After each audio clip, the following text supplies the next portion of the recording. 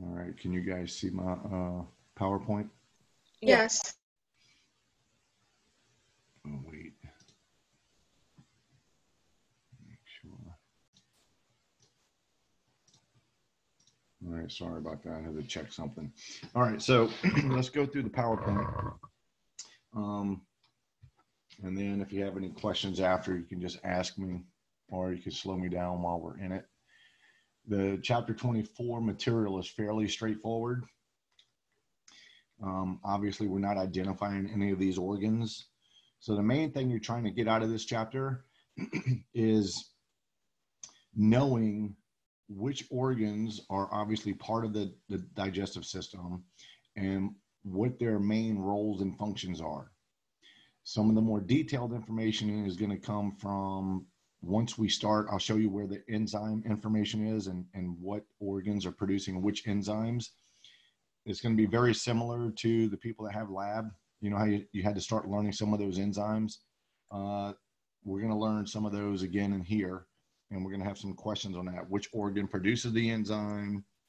Which enzymes break down which types of food molecules, things like that. All right, so let's look at the digestive system as a whole. The digestive system is composed of organs and structures and glands and whatnot that are actually lumped into two different categories. So there are some of the organs and structures which are actually part of what we call the gastrointestinal canal, which is basically a hollow tube. It starts at your mouth and ends at your anus. And it's the passageway for all of our food and where the food will be processed and prepared to be used in part by the cells in the body.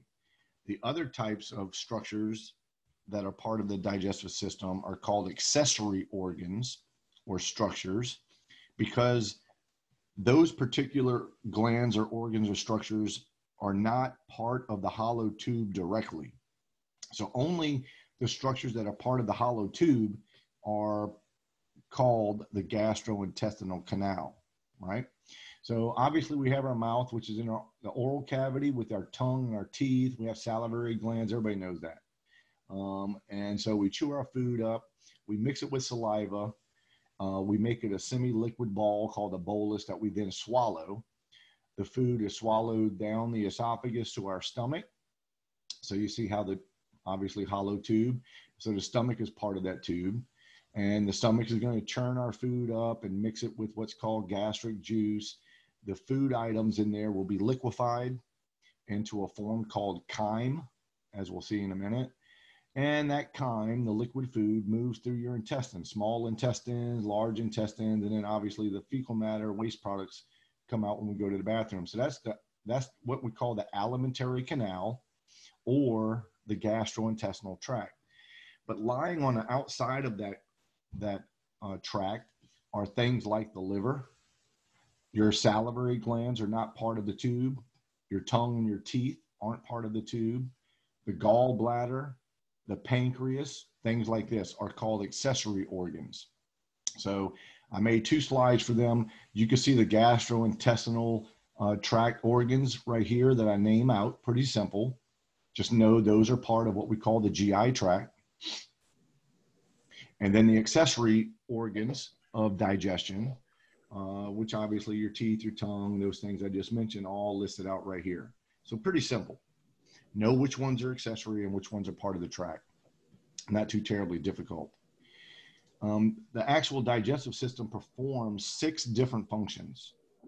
And we're going to talk about these a little bit within each structure and organ and what they're achieving through the digestive process. But obviously we have to eat our food. You take it into the system. That's called ingestion. So you eat your food, you chew it up in your mouth, you make it into a semi-liquid ball of food, which is called a bolus. And then we introduce it into the GI tract. Then throughout the lining of the GI tract and from accessory organs, in fact, there's what we call secretion. There's various hormones that's going to regulate some of this. We're going to talk about 3 of them. And then all the enzymes, which are secreted by special cells and glands along the way that will be involved in chemically digesting our food items. So we call that portion secretion. The food also has to be propelled through the GI tract from start to finish. That's just called motility. And it's achieved by obviously muscle contraction. The muscle layers that are along the lining of the wall of the GI tract. And then we actually have digestion. Now, digestion is actually separated into two components. And I'm going to tell you what those are. It's called mechanical and chemical digestion. And I'm going to define them a little bit more later. But here they just say, okay, we digest our food. So what does that mean, really? Well, the term digestion means that you're just taking large food molecules and breaking them down into smaller food molecules, right? And there's two ways that we achieve that: mechanical and chemical digestion. And then we have to absorb our nutrients from the GI tract. The majority of that absorption is going to occur in a small intestine, but that's not the only place. And so we absorb it into the blood and or the lymphatic system, even though they don't show the lymphatic system here. I'll mention it in a minute. And then we have to have the elimination of our waste products, which are the products that we don't utilize, and that's called defecation. That's when we go to the bathroom. So these are the 6 main functions generically that the digestive system will perform for us. Now, the salivary glands are lined around our oral cavity. Now, we're not identifying them on the lecture test, and pretty much what we're going to learn about them is what they make and what their primary function is, which I'm going to show you on a slide in a minute. But you should know the names of the glands, and they're all paired. The largest of the 3 pairs are called the parotid glands. We also have, which are just anterior to your ear on the lateral portions of your jaw. So if you find your earlobe and just go forward a little bit and you push right there on the back of your jaw, that's where your parotids are. And then we have the submandibular glands, which are the glands that are below the mandible. That's what this word actually means, submandibular. And we also have a pair that line the underside of our tongue, which are called the sublinguals. So the salivary glands obviously produce a product which is generically called saliva. But we have to learn a couple of things that are in saliva and what those enzymes do for us. So here are the 2 ways that we break food items down. We can do it mechanically or chemically. So all throughout the digestive tract, there's mechanical digestion and there's chemical digestion. Mechanical digestion does not break any chemical bonds in molecules. No chemical bonds are broken in, unless they're macerated, or broken down via a chemical. So basically what mechanical digestion is the physical breakdown of a large food item down to smaller food items. So we're not really manipulating the molecules that make up the item that you ate. You're just breaking them down to smaller parts, right? That's called mechanical digestion. So the easiest one to learn about mechanical digestion is when you chew your food up. So you don't just take a whole hamburger and stick it into your stomach. You break it physically down to smaller parts. That would be called mechanical digestion. So obviously our teeth are involved with that. Your tongue is involved with that as well, because your tongue manipulates the food items that are in your mouth while you're chewing them up.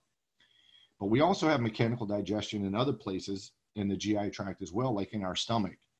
When your smooth muscle around your stomach begins to contract, it starts to churn that food up and continuously physically breaks it down to smaller parts. That achieves a couple of things. One, it allows more of the food molecules to be mixed with the liquid in the stomach, which is called gastric juice. And it increases the surface area of all of those molecules to be available for enzymes to attack the bonds. So enzymes literally have to get into the molecule where they can just clip those bonds apart. And if the food items are in smaller components, then the chemical digestive process is more efficient. So chemical digestion occurs down the length of the entire tube. So chemical digestion begins in our mouth with the actions of enzymes in saliva. And there's two principal enzymes that act in our mouth. One of them is in saliva is called salivary amylase. The other enzyme that acts in our mouth is called a lingual lipase. And I'm going to tell you what those things do in a minute on a chart, but you can see here that an amylase breaks down carbohydrates, polysaccharides. So if you eat any starchy food, you begin to break down the starch, which is a carbohydrate. It's a polysaccharide. It's a big, long molecule made of sugar, glucose. So we actually chemically begin to break down starch and other polysaccharides in our mouth. We also have lingual lipase, and lipases break down lipids. So let's look at this slide right here. There's only one thing on this chart that I want you guys to study, and that's the very top up here, dealing with the salivary glands. So all three pair of salivary glands secrete saliva, albeit a pair secretes a more watery saliva, one secretes a more mucousy saliva. I'm not getting into all of that, but in general, the saliva, it helps start to begin to liquefy our food. So what is the function? Well, it moistens and lubricates our food, softens it up, and that saliva also rinses the inside of your mouth. So there's molecules in your saliva that can help kill off bacteria. That's not too much when I'm concerned with digestion, but the enzymes in saliva include salivary amylase, which has the job of breaking down large polysaccharides like starch into smaller sugars, typically disaccharides like maltose, but also some that are 3 sugars long, and so maltotriose is 3 sugars. So these are broken down components of starch when we break that down. So these that you see here are made of glucose molecules. Other polysaccharides are made of glucose or fructose and galactose, other molecules like that. But as far as starch is concerned, it's all glucose that are broken down to smaller chains of sugars. So we begin that process with the action of salivary amylase as we begin to mix our food up with saliva. The other importance of mixing your food up and liquefying it a little bit and moistening it is it allows us to be able to taste our food. We cannot taste anything if it's dry. It has to be dissolved in a liquid first. And so saliva aids in that process. Now, our esophagus is involved with propelling food, which is what we call a bolus. It's a semi-liquid ball that we begin to swallow. And the esophagus obviously connects our oral cavity and our throat, which is called the pharynx, to our stomach. So with smooth muscle contraction down the length of the esophagus, your food items that you're swallowing will make its way to the stomach. Everybody knows that. But I want us to know the phases of swallowing. And the process of swallowing is just called deglutition. That's what this word is right here. So the 3 phases of deglutition involve the first phase, called the voluntary phase.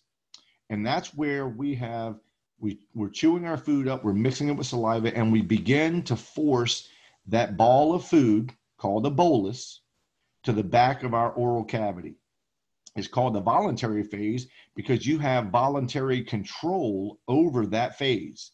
You control when you begin to force the food items to the back of your pharynx in order to begin the involuntary stages, which begins with what we call the pharyngeal phase or the pharyngeal stage. During the pharyngeal stage, once that bolus of food is at the back of your throat, which again is called the pharynx, your food is destined to go to your stomach. Unless you have a massive coughing reflex. In other words, if you started to swallow something down your windpipe, your trachea, that food item is going to go down the esophagus and go to the stomach. It's an involuntary phase. So what happens during this phase? Well, 2 important things really happen. One, when we swallow, I don't know if you ever noticed, but your tongue pushes upward. So your tongue pushes upward, which achieves the pressing against what we call the soft palate and the uvula, which pushes up and closes off our what's called the nasopharynx, and thus the opening to your nasal cavity. in this way, while we swallow food, the food doesn't come back out of our nose, right? So that's one thing that happens. We don't want the food that we're swallowing to go back up into the nasal cavity. So the uvula and the palate pushes up against the opening of the nasopharynx. Also, there is a piece of cartilage that's part of your voice box. We haven't learned them yet, but our voice box is called the larynx. And there's a piece of cartilage there called the epiglottis. The role of the epiglottis is to fold over the opening of your trachea as you swallow food. So notice the esophagus runs posterior. This is the back of your neck. This would be the front. It runs posterior to your windpipe. So as we swallow food, that epiglottis is forced in a downward position in order to close off this opening. That opening is also called the remiglottis, by the way. We're going to learn that later. But we close the opening of our windpipe off, and when that happens, you temporarily can't breathe. So right as you swallow, during that one little part, you can't take a breath in or out.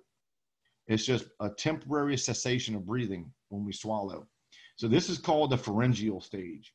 Now, once this bolus of food makes its way past the larynx, and all of this is called the pharynx, by the way. We have what's called the nasopharynx right here, the oropharynx, which is the back of your oral cavity, and then the laryngopharynx, which is right here.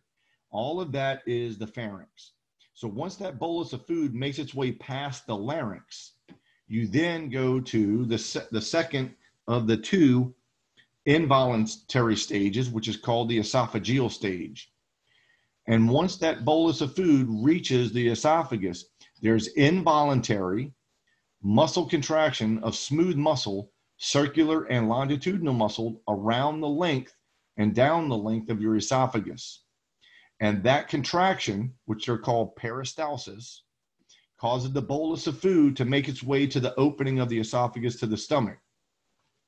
Now, the area where the esophagus meets the stomach, that area of the stomach in general is called the cardia, or the cardiac region. One of the most important structures in that region is this sphincter. There's a sphincter muscle right here. It's called the lower esophageal sphincter. And as the bolus of food makes its way down towards the sphincter involuntarily relaxes and basically opens up and allows the bolus of food to enter the stomach. Now, once that bolus of food enters the stomach, that esophageal sphincter will contract again and close off this opening. So that while the stomach is contracting and churning up your food cannot be forced back up through the esophagus. That, in fact, is what happens if you vomit. If you're sick and you need a vomit, or you feel like you need a vomit, there's an involuntary reflex from the autonomic nervous system that causes this esophageal sphincter to relax at the same time that the stomach contracts and the contents of the stomach is forced back up through the esophagus. Now, as far as the functions of the stomach are concerned, besides getting into all of the enzymes yet, your stomach mixes everything. So all the saliva we just swallowed, the partially mechanically and partially chemically digested food items, they're all being mixed up in the stomach, and it turns it into a liquid. So all your solid food items that you just swallowed will turn into a liquid form of food called chyme, right? I noticed on another slide in here somewhere I misspelled that. This is the correct spelling, by the way, chyme. So that chyme is going to be mixed up in the stomach, and it's going to be mixed with gastric juice. So all of the secretions from the stomach that go into the lumen of the stomach is just called gastric juice. So the stomach serves as a temporary reservoir for our food and mixes that food and basically the chyme with the enzymes and acids in the stomach. So the acid in the stomach, if you didn't know that, is hydrochloric acid. We're about to learn how the stomach makes this, by the way. Hydrochloric acid in the stomach, which means the pH of the stomach is very low. There's an enzyme that is secreted by a cell in the stomach, and it turns into what we call pepsin. There's also something called intrinsic factor that is secreted in the stomach, and another enzyme called gastric lipase. The stomach also produces a hormone Yep, the stomach makes a hormone, even though it's not an endocrine gland. And that hormone is called gastrin. All right, we're going to talk about gastrin again in a second. So let's look at the cells that make these particular gastric juice secretions. So what you're looking at here is a graphic of the mucosal lining of the stomach, and you see how they have these indentations in here. These indentations that dive into the mucosa and down into the submucosa are called the gastric pits. Lining the gastric pits are specialized cells that make up what's called the gastric glands. So what are those cells? Well, you need to know their name and what they make. So there's a cell called the G cell. This one won't be hard to remember because it makes the hormone gastrin. G for gastrin. Gastrin is going to increase the secretion of other gastric glands. So it increases gastric secretion, what's called gastric secretion, and it's going to increase smooth muscle contraction around the stomach, which is called gastric motility. So that's what gastrin does. Basically, it helps activate the actions of what we call the gastric phase of digestion, which we don't get to that information to the end of the packet. But the G cells make gastrin, which activates the stomach, the easiest way I can say it for now. The chief cells are the cells that produce the enzymes. So the enzymes that is secreted in gastric juice is called pepsinogen. Notice ogen on the end of that word. That means it's secreted in an inactive form. Pepsinogen is actually activated by the acid into this enzyme, pepsin. So this is the active form of pepsinogen. And pepsin is the enzyme that will begin to break down protein in our food in our stomach. The chief cells also produce gastric lipase. So whenever you see an enzyme that has lipase in the name like this, it means it breaks down fats and oils, basically breaks down triglycerides and whatnot. So in our stomach, we begin to break down protein. But in our mouth, we begin to chemically break down protein in the stomach. But in our mouth, we begin to break down carbohydrates and lipids. Because remember, in our mouth, we have salivary amylase and we have lingual lipase. So salivary amylase and lingual lipase in our mouth begin to chemically break down carbohydrates and lipids. But we don't begin to break down any protein in our mouth. There's no protease that is in saliva. So the first protease, which is an enzyme, that generic name for an enzyme that breaks down protein, is pepsin in the stomach. So that's where we begin to break down protein in the stomach. And then we continue to break down some lipids in the stomach with gastric lipase. The parietal cells are the cells that produce the acid, and they produce a molecule called intrinsic factor. So I'm just going to tell you what intrinsic factor does now in case I forget to tell you later. Intrinsic factor is required for us to absorb vitamin B12. Without intrinsic factor, we cannot absorb vitamin B12 very efficiently at all. And amongst other things, vitamin B12 is involved in protein production and is required for us to make hemoglobin. So people, as we get older, we actually make less of this intrinsic factor. And with less of this intrinsic factor, we absorb less B vitamins, which makes someone become anemic because they can't make hemoglobin effectively. So they have to go get B12 shots and intrinsic factor and all of that as we get older to subside that anemic attack.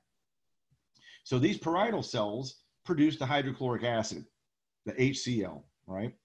The last two cells that form the gastric mucosa and down into the pit are what we call surface and neck mucus cells. So it's going to be real hard to remember what they do. That's a joke. They are mucus cells, which means they make mucus.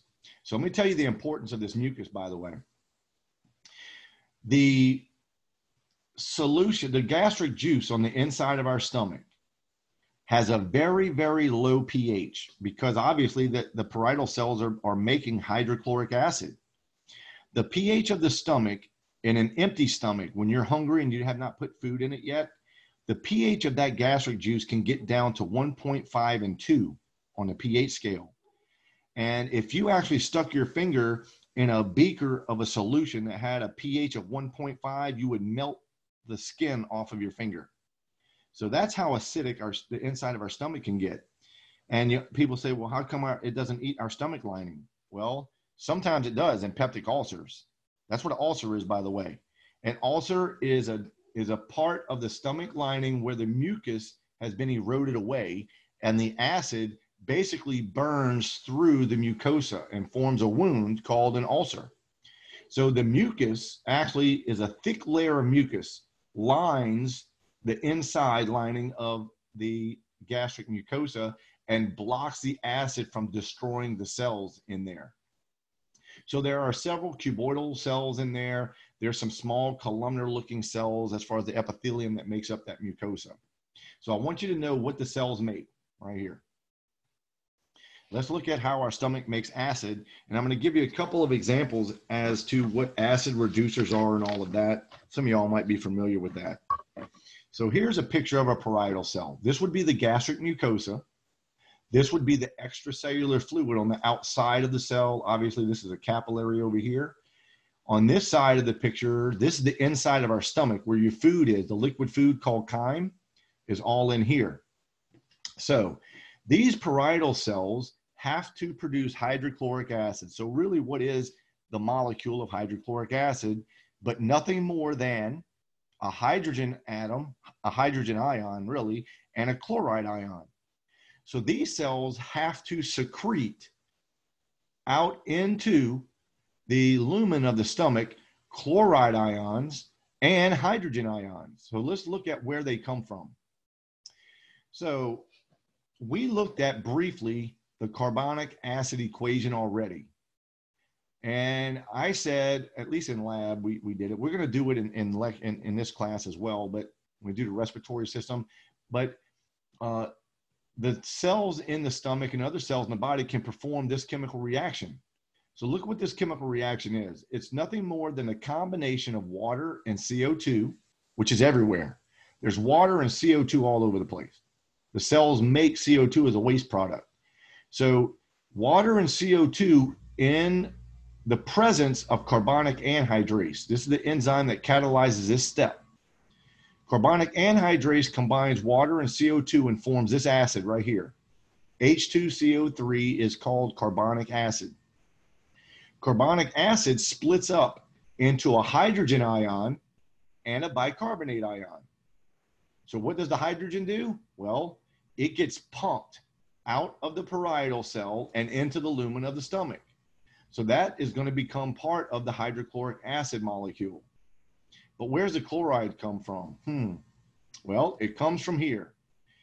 Whenever our cells are performing this carbonic acid equation, the bicarbonate molecule that is liberated always leaves the cell through a special transporter. Now, this transporter is called an exchanger because it exchanges one bicarbonate ion, which is negative, it's a negatively charged ion, with one chloride ion. So in the extracellular fluid on all the cells in the body, there's more chloride than there is on the outside than there is on the inside.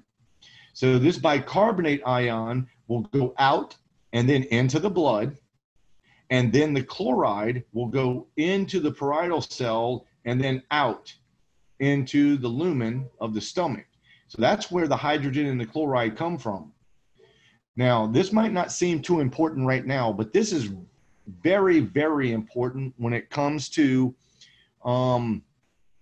acid-base balance. Let's say that, which we're going to get into later, somebody takes way too many Tums. Everybody knows Tums. It neutralizes the acid in the stomach, right? Well, when the stomach pH rises and becomes alkaline, the parietal cells are stimulated to perform this reaction much more quickly to make more acid. Well, look what happens to bicarbonate. When this cell tries to make hydrochloric acid quicker than normal, they're also making bicarbonate a lot quicker than normal, and bicarbonate keeps getting into the blood.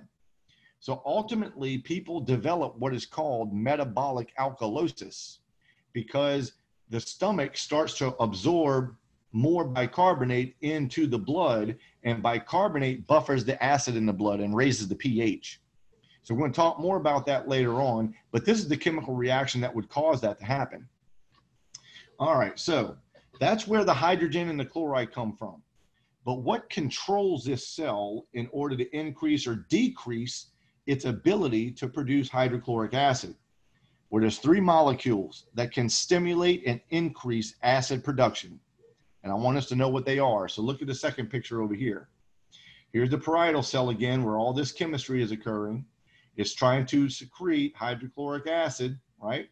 So what stimulates it? Well, the parasympathetic nervous system stimulates all phases of digestion. That's one of the roles of the parasympathetic nervous system, is to increase digestive function. So what neurotransmitter does the parasympathetic neurons release? Well, they release acetylcholine. So these parietal cells have receptors for acetylcholine. They also have receptors for gastrin. This is the hormone that's made by the G cells in the gastric pit. And so gastrin is going to help stimulate acid production, or basically what we call gastric secretion. And then histamine. Now, we learned a little bit about this. Histamine basically is an inflammatory molecule, right? Well, it is, and that's true. But it has other roles in the body. Histamine is also a signal molecule, in this case, to help stimulate parietal cells to make more acid. Now, the receptor right here, which they don't tell you which one this is, but this is what we call an H2 receptor. And I don't know if you guys are familiar, well, I'm sure you are, Zantac and Pepcid, those types of medications, acid reducers. Well, guess how they act? The function of Zantac, which is ranitidine, blocks this H2 receptor. So if you block this H2 receptor, histamine can't bind there, and it slows this cell down, and those people decrease their acid production. That's one type of acid reducer, right? Acid production reducer. Another type of acid production reducer actually acts on the parietal cell again, but it doesn't work on the histamine receptors. It actually works on this pump. You see this pump right here that pumps the hydrogen out? I'm sure you heard of Prilosec and Prevacid. Those are 2 other types of acid reducing drugs. They don't work on this receptor. They block this pump right here. So if the cell can't pump out hydrogen, you're decreasing your acid production. So I just thought you guys might want to know that. Some of y'all might even take that for upset stomach or acid reflux and things like that. At least for the test. Go ahead. Okay, so what's the difference in between taking either one of them? Okay, so they both have different types of side effects. So some people have more side effects from one of them than from the other one, and so they opt to do the other drug. So it just depends on the person. Both of them are, that you see what I'm saying? It's all about the side effects. Okay. Yeah, they both are going to stop acid, or I don't want to say stop. It's going to reduce acid production, but they do so in 2 different mechanisms. That's all. Okay. Okay. Very good. Good question. All right. So also throughout the PowerPoint, make sure you go through these little animations. In this PowerPoint, I put a bunch of them in there. Some of them are short. Some of them are a little longer. And I think some of these will actually help you out a little more for lab than lecture, but I'd like for you guys to review them. All right. So I also have these summation tables that come directly out of your book. All right. So you need to make sure you review these things and obviously focus on where I tell you to focus on them. Like the first one, just learn the salivary gland. I'm not going to ask you about the extrinsic muscles of the tongue and all that. On this one, I want you to know what the structures and cells are, what they actually do. So for instance, the G cells secrete gastrin, or the parietal cells secrete intrinsic factor and hydrochloric acid. The other thing I do want you to know is what the generic result is of those molecules that are being released, or their function. So for instance, the intrinsic factor is responsible for the absorption of vitamin B12, which I just told you. Hydrochloric acid is involved in destroying microbes we might eat, but also the hydrochloric acid is involved in denaturing large molecules like proteins. So I don't know if you know what the word denature is. Denaturing is when you take a big molecule that's all wound up on itself and you unwind it and make it into a long string. That's the easiest way I could describe it. So in order for our enzymes to get into the bonds, the chemical bonds, the molecule can't be folded up on itself. If the molecules like proteins are folded up on themselves, the enzyme can't get to the middle of it. So what the acid does is it causes the proteins to unfold. And when those proteins unfold, that's called denaturation. It basically exposes the chemical bonds to the enzymes, in this case, pepsin. So pepsin is going to act from the chief cells, is going to act on those proteins that are being denatured by the hydrochloric acid. So again, just go through the molecules and know what they do from this summary slide right here. All right, go ahead. Somebody's got a question? Oh, I thought I heard something. I'm sorry. All right, so let's get into the pancreas. The pancreas is an accessory organ of digestion. So far we have the teeth in our tongue. We chew our food up and macerate it in our mouth. Oh, and I forgot to tell you that the process of chewing your food up is called mastication. I don't know if I told you all that. So when we masticate, or we're masticating our food, we're chewing it up, right? So our teeth and our tongue mixes it with saliva. Our pancreas is also an accessory organ of digestion because it's not part of the tube. So our pancreas lies posterior and just inferior to our stomach. It's along the left lateral side of our body. It is basically two different types of glands. In this chapter, I'm concerned with the majority of the pancreas. In chapter 18, we were concerned with the pancreatic islets, if you remember that, the hormone producing structure. But we're concerned with the acinus and the acinized cells that make up 98% of all the cells of the pancreas. So those cells produce a whole bunch of enzymes that are involved in the chemical digestion of carbohydrates, proteins, fats, and our nucleic acids, which are RNA and DNA, if you don't remember what those polymers are. So these are RNA and DNA molecules. The pancreas also produces bicarbonate ions. Now, bicarbonate ions, as I mentioned before, we just saw them here, they actually can buffer acid. And that's exactly what bicarbonate is. It's an acid buffer. So the issue here is that all of these enzymes that are produced by the pancreas are actually secreted via the pancreatic duct into the small intestine. The first part of the small intestine is called the duodenum. So the enzymes that are produced by the pancreas and even the enzymes in the intestine, they cannot work at an acidic pH. In fact, they don't work well at all in a very acidic pH, in a low pH. So when the food, the chyme, is leaving the stomach and entering the small intestine, the acid has to be buffered. Remember, the contents of the stomach is very acidic. So what buffers the acid chyme, the acidic chyme, when it comes into the small intestine? Well, the bicarbonate ions that the pancreas is producing, as well as the liver. The liver is going to secrete some for us as well. So ultimately, all of those secretions from the pancreas, excuse me, is called generically pancreatic juice. So we have gastric juice, that's everything in the stomach. We have pancreatic juice, that's all the water and enzymes and whatnot secreted by the pancreas, right, into the duodenum.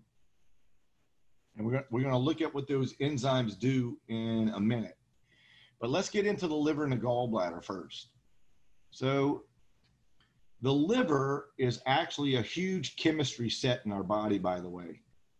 It's part of a bunch of different systems. I mean, it's involved in everything about our blood, and here it's involved everything with our digestive system, preparing food molecules that we absorb into the blood system. It does a lot for us, but it's also an excretory organ because it's going to produce an excretory product which is called bile. Now, bile has specific roles, but it's also a excretory product that allows our liver to get rid of waste products and secrete them into the small intestine. So let me show you how that's achieved without the picture of the liver, obviously. But there's a couple of lobes, a few lobes on the liver. There's two primary lobes, a right one and a left one. The lobes of the liver are going to produce bile. The bile is then going to be secreted from the liver in what's called the biliary system of ducts. The ducts are these, and it will help you out to identify them if you know where the ducts come from. So there's something called a right hepatic duct. It comes from the whole right side of the liver. It's going to drain bile from the right half of the liver down into what's called a common hepatic duct.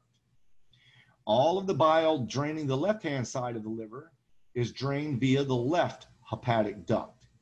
Now, where the right duct and the left duct join together, from that point, see how it turns into a Y? From that point down is called a common hepatic. So you have a right and a left hepatic. They join together. We form the common hepatic.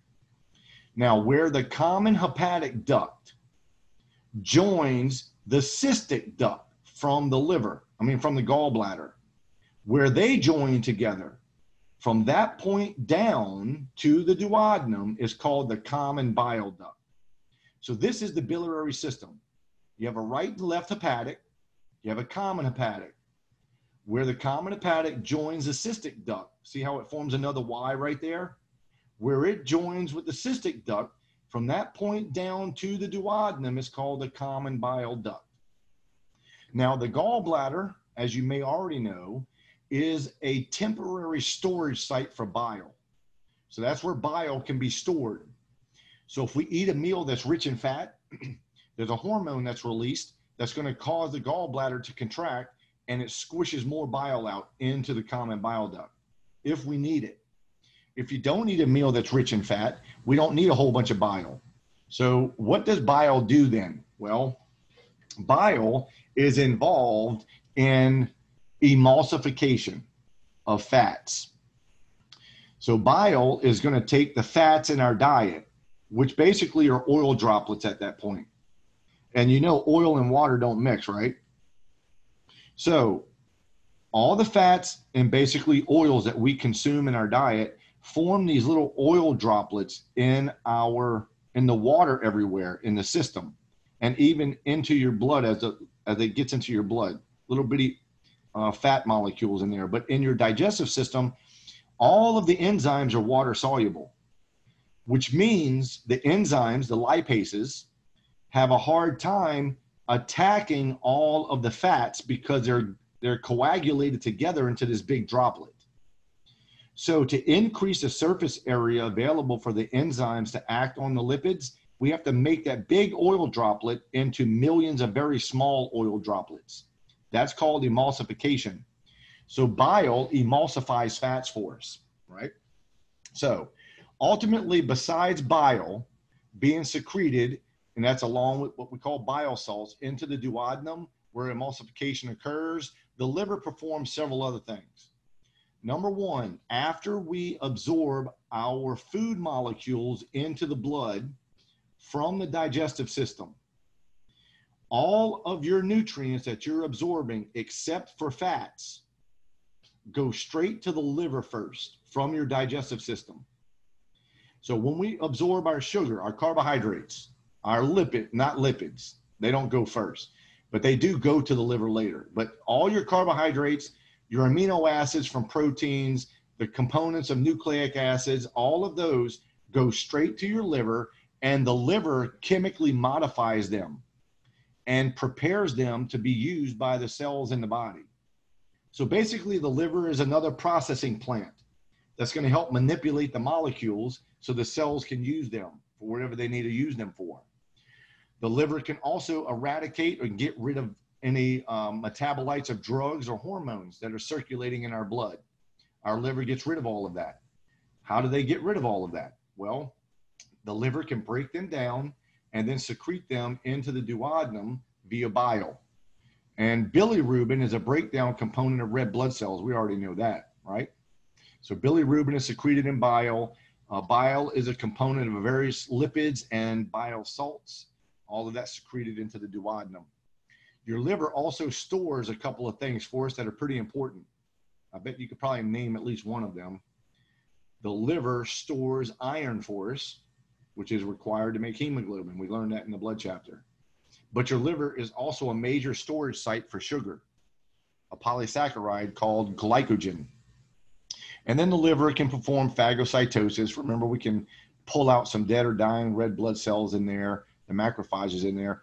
And then the liver is involved in the activation of vitamin D. So it's one of the sites where vitamin D activation occurs, but it's not activated to its most active form. The kidneys do that. But it is an intermediate site for vitamin D chemical modification. So let's talk about the small intestine and see what goes on in the small intestine. The small intestine begins at the shortest part of the small intestine, something called the duodenum. So your small intestine on average, depending on your body size, can be up to 20 feet long, give or take the person. But the smallest section is the duodenum, and the duodenum attaches directly to the stomach at an area called the pylorus. So the contents of the stomach, the chyme that the stomach is trying to secrete into the duodenum through a process called gastric emptying. The stomach will empty the chyme into the duodenum first. It then goes through the jejunum and then to the largest part called the ileum. The ileum then attaches to the large intestine, or something called the colon, over here on the right side, the right lower quadrant of your abdominal cavity. So what are the functions of the small intestine? Well, the small intestine still helps mix up chyme with all the digestive juices and brings the food, the chyme, into contact with the intestinal mucosa, all the cells that line the mucosa of the intestine where absorption will occur. The small intestine also has the job of moving the chyme through the small intestine and thus through the GI tract towards the colon. Notice right here, I misspelled the word chyme. This is where I misspelled it. That should be a Y, by the way. So peristalsis is a smooth muscle contraction along the length of the stomach.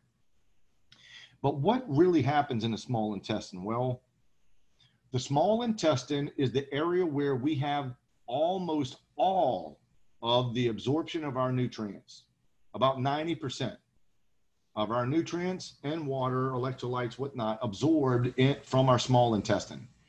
Also, the small intestine is where we finalize and complete the chemical breakdown of all of our food items via our enzymes.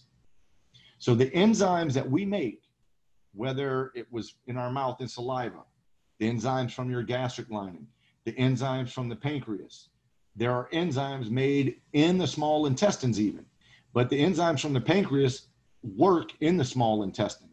So the chemical digestion we complete of carbohydrates, all proteins, lipids, everything in the small intestine. And the reason why I'm telling you that is this.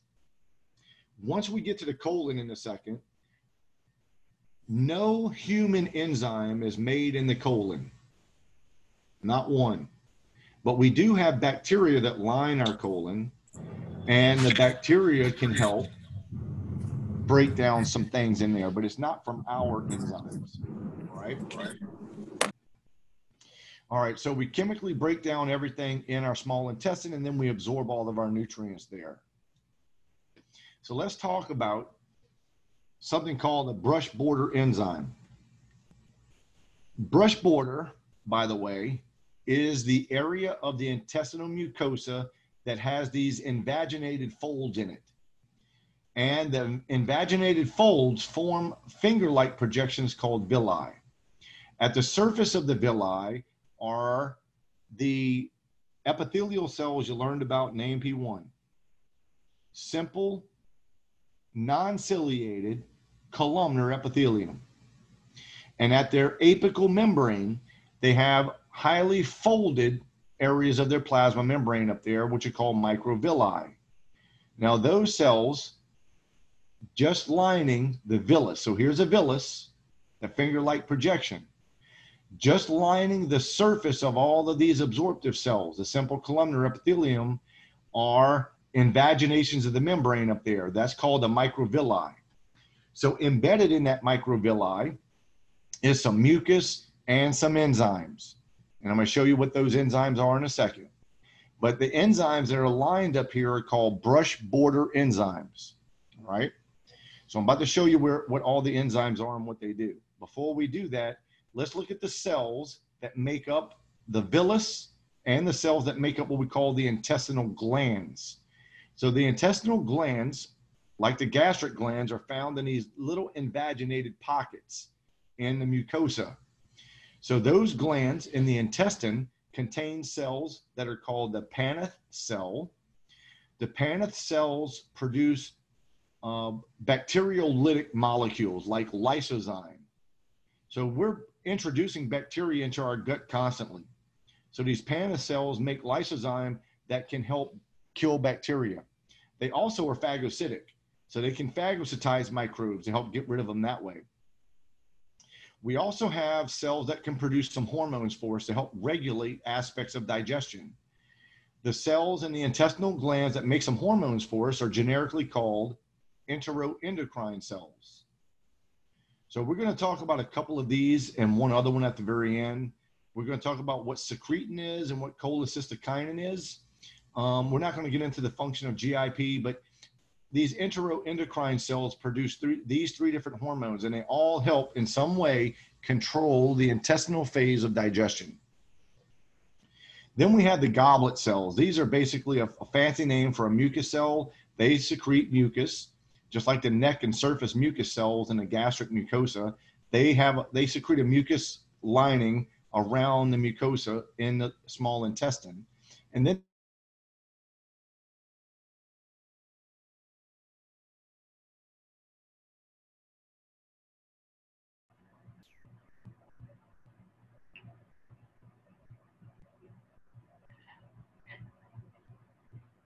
Did he cut out? It froze. Oh, okay. Yeah, cut out.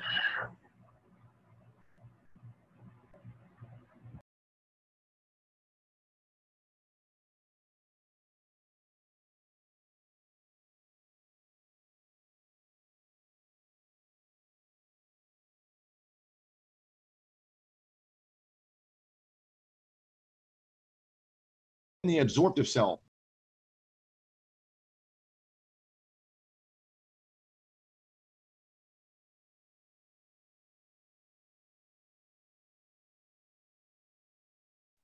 Now I kicked him out.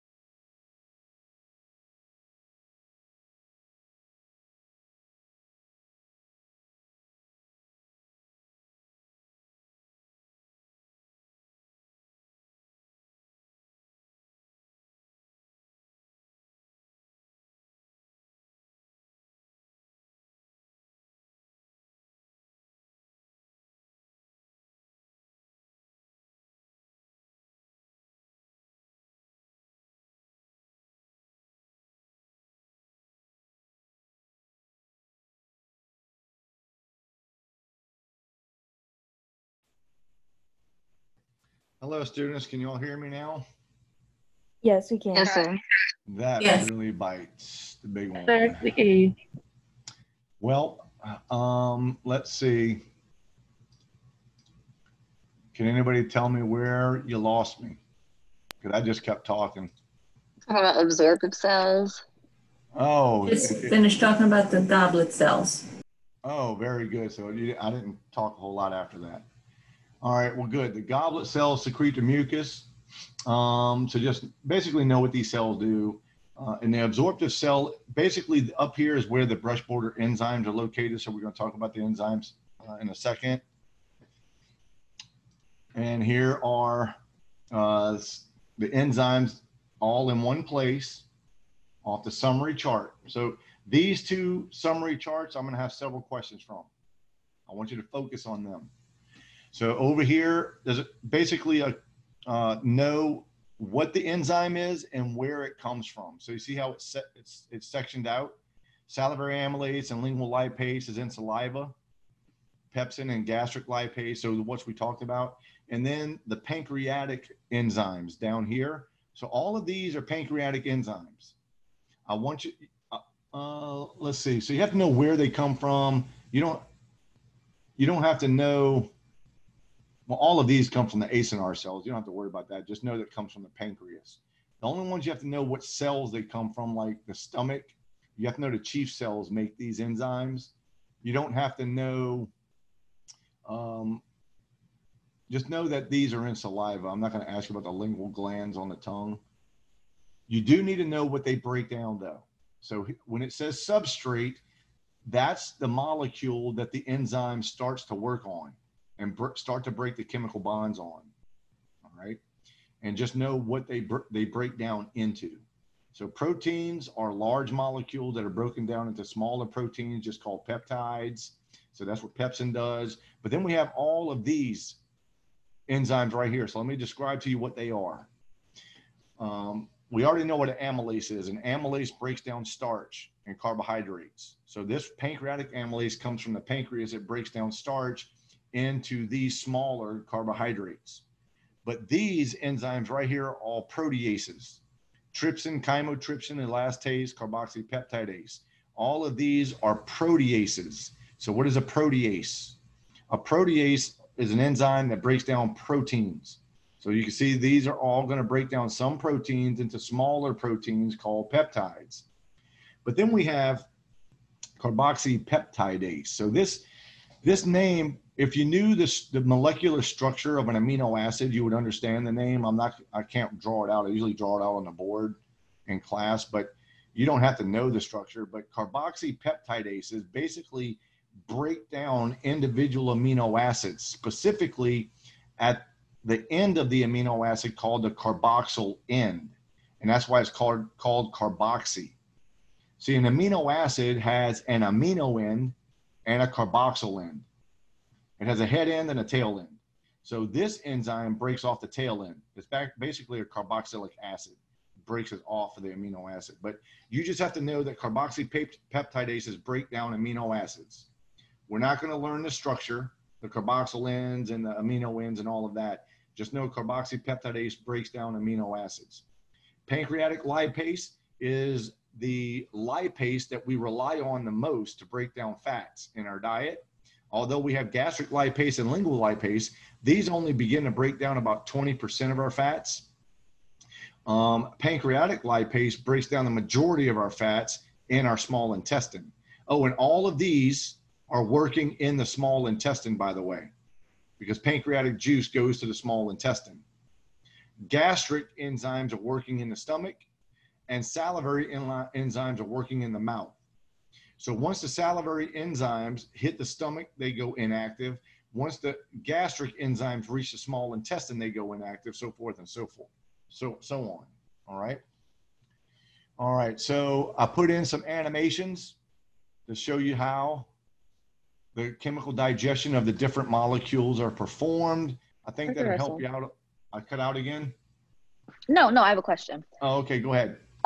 Okay, so for those charts, you just want us to focus on the enzyme source and substrate, not the products. Correct. Okay. Yes, most definitely. Thank you. All right. Well, let me see. Oh, we didn't get there yet. Okay, that's why. I do want us to know what they're going to specifically break down in a second. But let's go over the colon real quick. And then the summary, and then we go into the other enzymes, and then the brush borders, and then we're going to get into the last thing we have to talk about, and that is basically regulation of digestion, at least one part of it.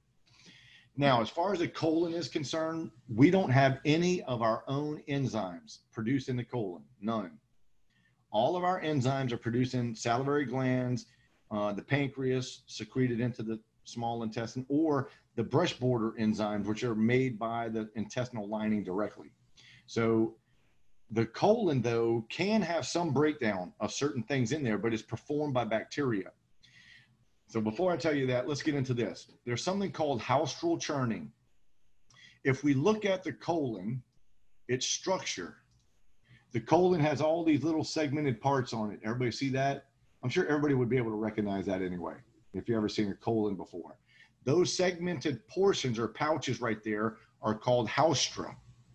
So those haustra are lined by smooth muscle, and they perform what's called haustral churning.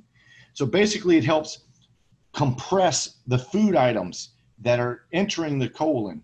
And all the way along the length of the colon, the food items keep getting compressed and compressed and compressed as they move along, and it squishes the water out of it. So we're trying to extract as much water and some electrolytes out of the rest of the food items that are entering the colon, because in our colon, we're going to absorb some water, we're going to absorb some electrolytes, which are ions, and we're going to absorb some vitamins. So this is basically what's absorbed in the colon. So as we are compressing the food items in there down, we're basically extracting water out of it. Now, we also have something called mass peristalsis.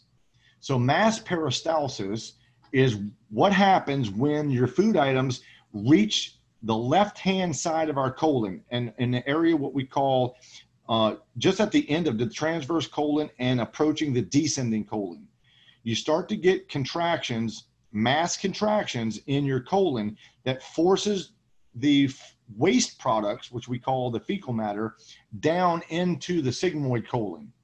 And sometimes you get that cramping over there. That's because your colon is trying to force your waste products down so you can go to the bathroom. That's what mass peristalsis is. It tries to drive the contents, the colonic contractions, down to the rectum. The rectum is that temporary site that the fecal matter can be stored in before we go to the bathroom. Now, there's bacteria all in our colon, the good bacteria at least. The good bacteria in our colon can still break down some molecules that we were not able to break down chemically in the rest of our digestive system. So they break down some proteins into amino acids and other indigestible fibrous material. Those bacteria that are performing that job also produce gases when they do that as a waste product, and that is partly the flatulence that we have in our large intestines.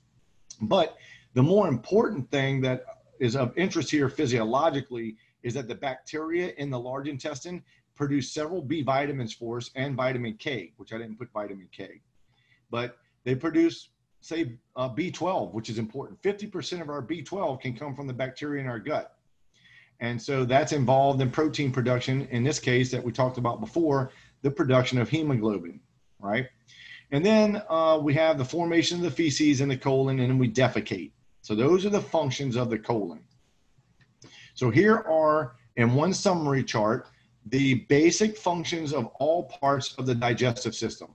So just read through some of these functions is what I just mentioned through the slides. So right before the test, you can just review these generic functions and you'll probably be able to remember everything and answer the questions from it.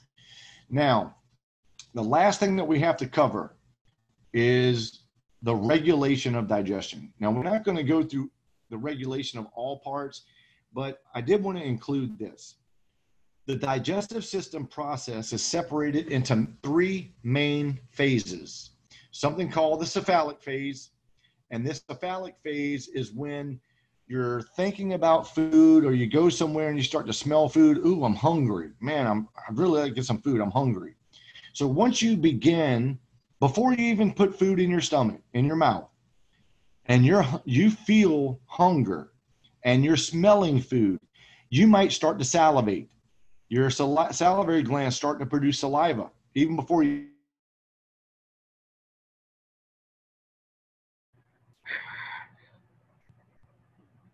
You went out.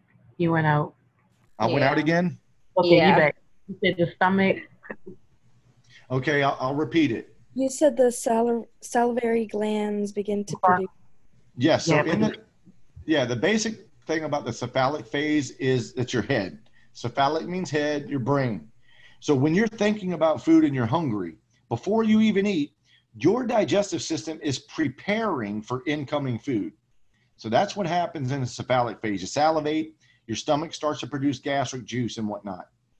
Then once you start to take food into the system, you start chewing food up and you start putting food in the stomach, you enter what's called the gastric phase. Now, there's some overlap between cephalic and gastric, but once you're in the full gastric phase, that's when you have put food in your stomach starts to stretch. So there's stretch receptor reflexes that help activate more stomach motility and more stomach gastric secretion, along with the neuronal effects. So all phases are affected by the nervous system, basically neurotransmitters and or hormones. And the cephalic phase is the phase that begins us to prepare for incoming food. So I'm going to talk about the gastric phase in a second off the negative feedback loop. But once food starts to go from the stomach into the duodenum, the small intestine, that's called gastric emptying. You then begin the intestinal phase. There's a little bit of overlap with the intestinal phase depending on the type of food items you have eaten. If you eat a meal that is rich in protein and fat, the intestinal phase will take over and start to slow down the gastric phase, because it takes a lot longer for our enzymes to break down chemically protein and fats in our small intestine. So the stomach can't just empty its entire contents at one time, because we would never digest chemically everything in our small intestine. So what is interesting are the cells know what type of food you eat. And depending on if you eat a large sugary meal, your stomach empties quicker. If you eat a meal that's rich in fat, your stomach empties more slowly. And that's controlled by hormones.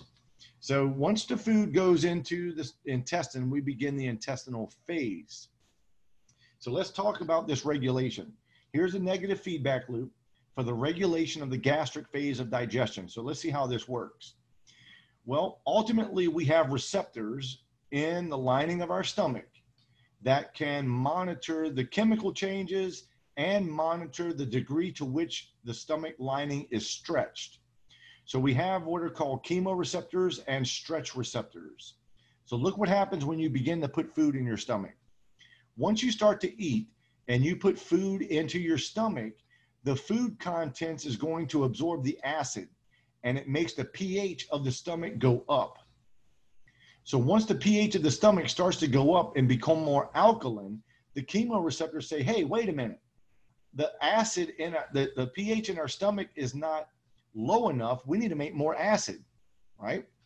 Because the stomach contents is supposed to be acidic. Also, when you start to put food in your stomach and your stomach begins to stretch, the stretch receptors fire, and it causes for all of these cause for nerve impulses to come from a special nerve plexus in the lining of the stomach itself called the submucosal plexus. There's a secondary plexus called the myenteric plexus. Both of those plexuses produce parasympathetic stimulation, which release acetylcholine. So acetylcholine increases parietal cell function, which releases hydrochloric acid. So as the food entering the stomach absorbs the acid and the pH rises, the parietal cells are stimulated to make more acid. Can y'all still hear me?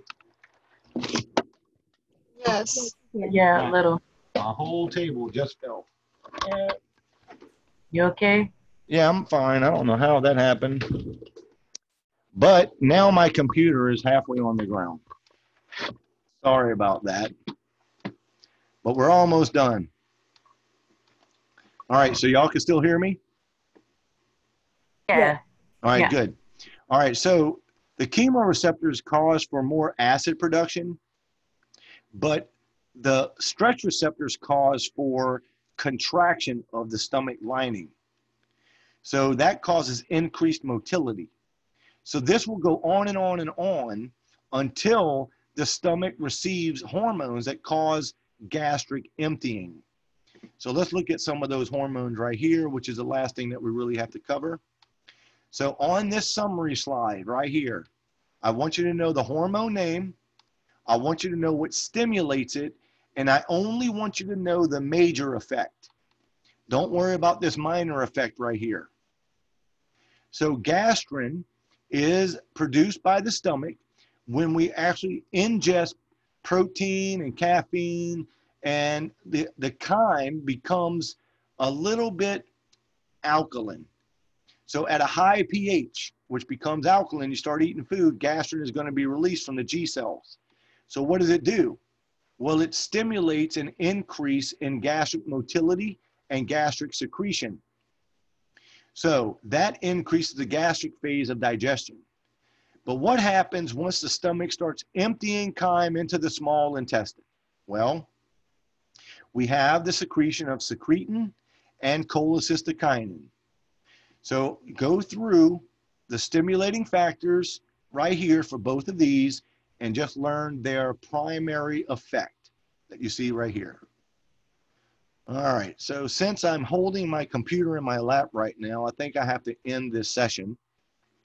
And I have to fix this table. I don't know how that thing just fell. So let me stop sharing. Does anybody have any